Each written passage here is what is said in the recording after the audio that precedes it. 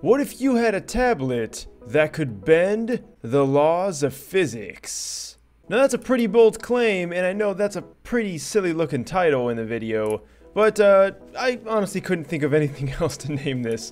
This is the Legend of Zelda Breath of the Wild Sheikah Slate, and this is the slate that Link uses to, well, pretty much manipulate things around him, whether it's to summon a bomb to blow open a wall, or to crack a rock open, or to use Cryonis to summon an ice pillar out of water. We're going to take a closer look now at exactly what this slate can do, and I think a lot of you Zelda fans, like me included, are going to be happy about this add-on. Alright, so it really all starts with the bombs. So in Zelda, usually you get a bomb bag, and then you can throw the bombs, or even the bomb plants, to throw them at walls to break them open, or to solve puzzles. It's all pretty cool and dandy, and of course, we got it in Breath of the Wild, and it's a little strange because you summon a bomb out of, well, I guess Sheikah energy, and you can see it rolls around. It kind of looks like a Pokeball, in fact. At least this one does. You cannot push it around, but I believe, can we actually like pick this up?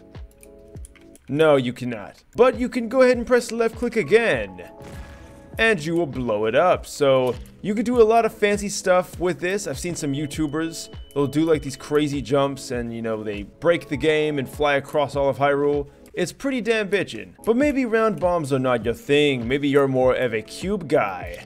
And we got that for you. So the reason why they give you a cube bomb is because, well, we all know that round bombs roll around everywhere, and that's pretty annoying. So if you want a bomb to stay exactly where it is when you throw it, that's where the cube bomb comes in. And if you couldn't tell from that moment before, I'd say it's pretty damn effective. Next up we have Magnesis. Ooh, that's pretty cool sounding. So this works pretty much kinda like the fizz gun, but there is some weight to the object you pick up, so like there's a bit of delay, and they've actually recreated that here, although maybe a little too much so. But like I said, this is pretty much what Link uses to move things around, and man, does it come in handy. And next up we have Stasis. So we can pick this up right here and freeze it in place. Now the cool thing about this is it stores kinetic energy as well. So in the game you could smack it,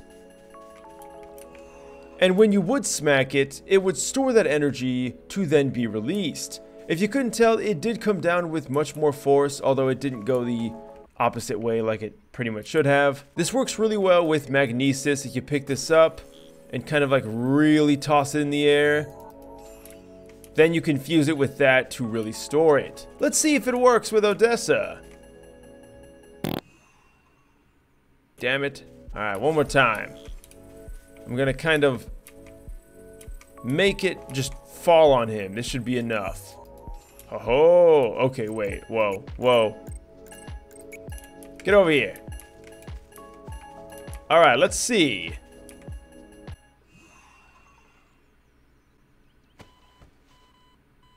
I'm uninstalling this game. Next up we got Cryonis, or Cryonis, however you want to say that. This, like I said before in the kind of overview thing, you can create an ice pillar out of water. Now I think you can only make 3 or 2 of these. Okay, 3 of them at a time. Now normally Link can climb up these. Unfortunately though, yeah, we're not Link. Or are we? We could simply jump and wall run up the ice pillars, pretty much just like Link does. Although it might take a few tries. How I can climb solid ice like this, I couldn't tell you. But this is going to help you to navigate certain puzzles. In The Legend of Zelda Breath of the Wild, there's a lot of water, and sometimes you need to cross that water without getting in it. This is going to be your best friend. Alright, last up and probably the most important feature is, well, the camera. Get them close up just like that. Ah, beautiful. Now it pretty much just acts like the camera. In fact, it even just takes a picture of the slate. So if you really want to take a picture, probably should just use the in-game camera. Alright, so I absolutely love The Legend of Zelda. Like I fucking love it, man. Ever since the Ocarina of Time days, it's always been one of my favorite game franchises. So why don't we try to relive it in an actual series of maps that is a recreation of some of the shrines that you can experience inside of Breath of the Wild. We're already at the first one and I don't even know what the hell to do. They even recreated the elevator. I don't know how they did it, but this is freaking amazing. Alright, so this one is pretty simple, and something tells me we're actually not even going to need the Sheikah tablet. In fact, they completely remove, literally, all of your weapons. But of course I can just spawn it in. Alright, let's try the cube here. Aha! Just like the game. Okay, they want us to take a barrel with. Oh. Okay, with this one, I think you normally have to whack this, but we don't have a sword, so we're gonna ignore that. And for that one, we're just gonna put a drawer on it. Alright, so that should have unlocked the chest, which gave us a grenade. Why the hell do we need a grenade? There's a lot of questions here. A lot of weird questions. Unfortunately, I can only put one bomb down, so we have to actually do that. But that is the first one done. Was the Sheikah Slate even all that useful? Not really.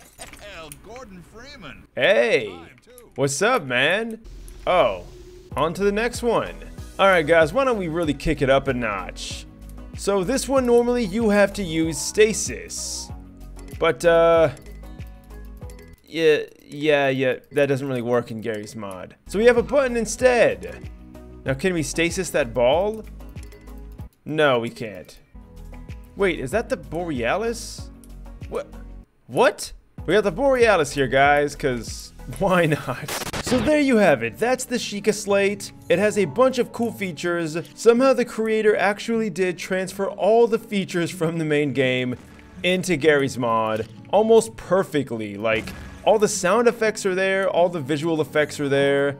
It's pretty damn amazing. So this mod definitely deserved its own showcase, and I really hope you guys did like this video. If you did, please let me know what you think about it by leaving a like down below and subscribing. As always guys, until next time, thanks for watching, and farewell.